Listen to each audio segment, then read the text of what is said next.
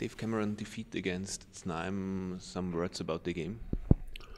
Well, we weren't very good, but we fell behind early. We gave up a goal right off the bat where we blew a back-checking assignment.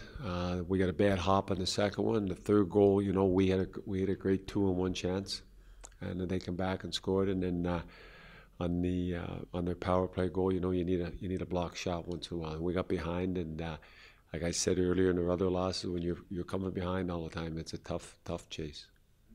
Now going into the international break, it's a good thing to refresh, to get out of the mind. What do you think?